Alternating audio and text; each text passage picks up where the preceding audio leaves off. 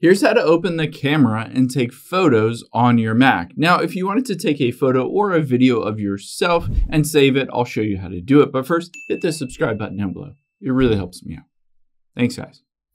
Now, the first thing we're going to do is open up the app that allows us to do that. So go up to the top right and tap on the search icon. And on the Spotlight search, we're going to search for Photo Booth. You can see here, Photo Booth app. I'm just going to tap on it to open it.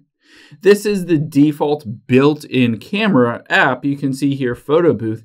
It defaults, of course, to the selfie camera. Keep in mind, Mac computers do not have a back camera, so you can only take a selfie photo or video. But you can see at the very bottom here is photo and video. Now, if I want to take a photo, for instance, I can just tap on it, and you'll be able to see it counts down 3, 2, 1, and then takes it.